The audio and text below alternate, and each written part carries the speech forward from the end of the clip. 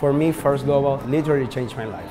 I went from being a high school student to an advocate of changing the culture of my country. And I know that sounds great, but it's what we want to do. I started in 2017 as a student. Honestly, I didn't know anything about robotics. I always had a curiosity of mechanics, electronics, but never had that opportunity of testing that or doing something related to it. But First Global gave me that opportunity. And I didn't know it was going to be that change maker in my life. When I was in the hall in Washington, I remember seeing all those robots and saying, wow, it's amazing what they can build. And I said, I know that our people can do that too. So I said, I want to learn more so I can share it with more people.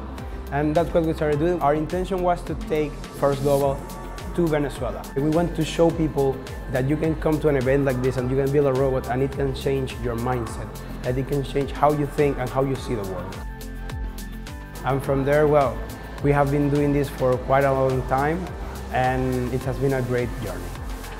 Representing Venezuela in First Global means hope. Venezuela is a country that really has had a rough time. In the first years, I remember one year exactly where we visited 60 companies. And we were asking for sponsoring, and none of those in that time could help us. Before 2022, there was never a competition in robotics in Venezuela. So we had this initiative, we made a pilot edition, but this year we wanted to do it bigger. And we took First Tech Challenge to Venezuela.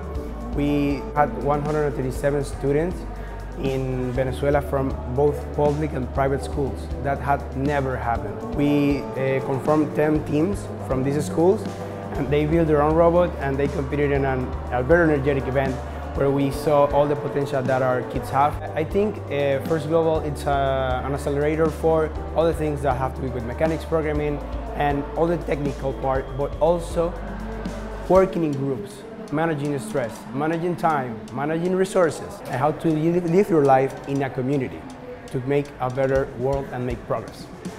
After all these years, even though we had a difficult start, people in Venezuela believe in robotics. They believe in First Global. They believe that this actually changes the mindsets of young people. And people are seeing this is the way where we can build a better country and a better world. So I am really grateful with First Global for this opportunity.